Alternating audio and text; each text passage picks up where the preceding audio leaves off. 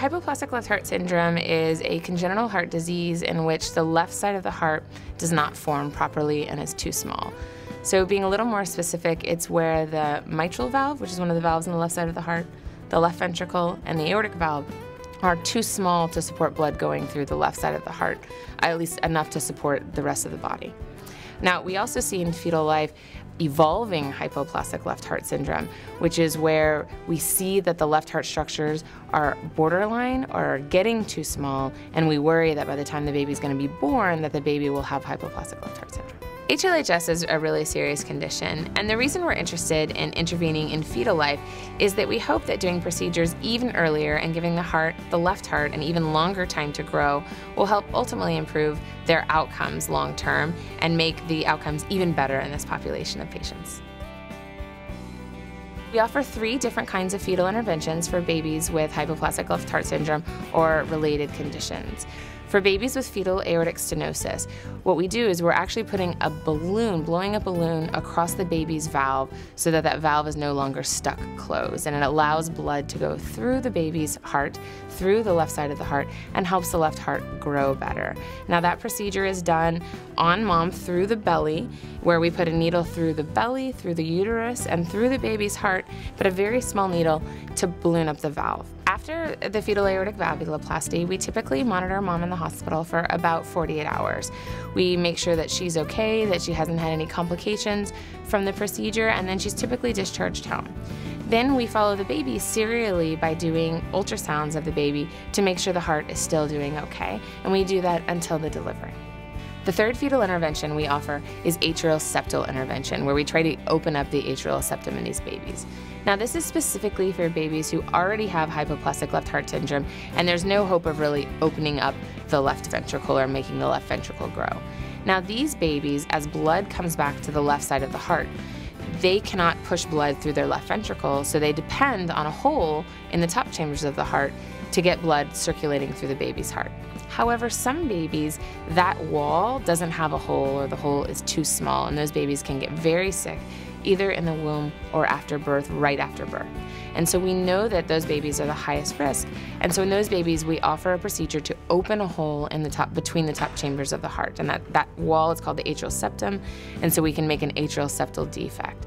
And we can do this either by using a balloon or a stent, which is like a cylinder, to keep a hole in the top of the heart and allow blood to flow more naturally through the baby's heart. One of the other interventions we offer, which is pretty new, and I believe we're the only people in the country doing it, is for babies who have sort of a long, skinny left ventricle. So it's not fetal aortic stenosis, but it's where multiple left-sided structures are small, and we're worried about that baby being treated as hypoplastic left heart syndrome when they're born.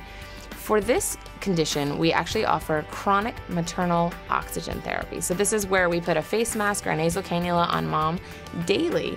And our thought is that by giving oxygen to the mom, that increases the amount of oxygen in her blood, that increases the amount of oxygen that's going to the placenta and to the fetus, and that puts more flow in the baby's lungs. That increased flow in the baby's lungs comes to the left side of the heart, and we sort of use the no flow, no grow phenomenon. We think if you improve flow to the left side of the heart, it will improve growth to the left heart. And we're doing a current research study on that right now, and we've done 8 moms so far. We typically start chronic oxygen in the 3rd trimester, and they receive daily oxygen through the rest of pregnancy. Now, the way we're doing it right now is they receive a minimum of 8 hours a day, although we are looking into doing it for 24 hours a day through a nasal cannula or a nose piece in the nose.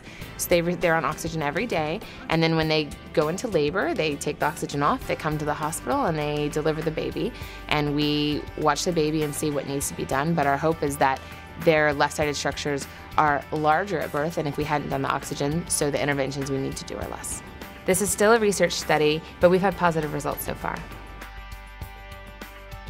Depending on what their condition is, there's different gestational ages at which we can do the interventions. For fetal aortic valve dilation, we'll usually do it as early as 21 or 22 weeks. For fetal atrial septal intervention, where we open up the atrial septum, we can do that probably as early as 21 weeks and going all the way up to 32 or 33 weeks. And for the maternal oxygen trial to help grow the left side of the heart, we usually start that in the 3rd trimester, so around 26 weeks. all babies that have HLHS and related conditions are delivered here at the Pavilion for Women. Our neonatology team goes to the delivery and assesses the babies. Now, most of our babies are pretty stable at birth, but if they're not, the neonatology team can take care of that and get them where they need to go. For most babies, we'll get a line placed in their belly button so we can provide a continuous infusion of medication to help stabilize their circulation. And then they're transferred to either the neonatal intensive care unit or the cardiac intensive care unit. Then we do an echocardiogram after birth and we assess what interventions we need to do from that point. There definitely are risks with fetal intervention, although we think as we do more and more as a community in medicine, we're trying to lower those risks. But clearly we're putting a needle in the fetus of mom. So the main risks are to the fetus. Mothers actually do quite well, and there have been no complications at our center or any other centers reported for mothers who undergo fetal intervention. But for babies, sometimes we see that the baby might have a rhythm disorder or they might get a fluid collection around the heart. And we can treat that by taking that fluid away, but it's not uncommon to need to do that. As with any procedure, there are risks of larger complications, including death of the fetus.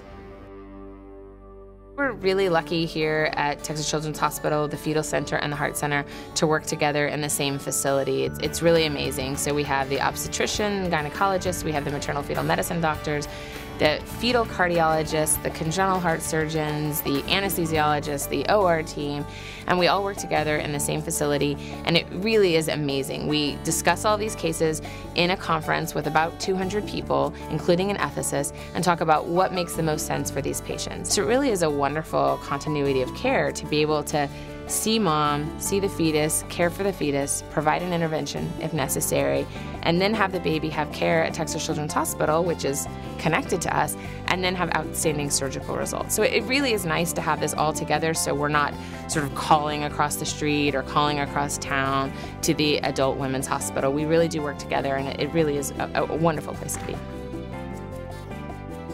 One thing that parents should look for when they're looking for a site of care is the quality of the congenital heart program. So although we're doing fetal cardiac interventions, almost all these babies are going to need something done after birth.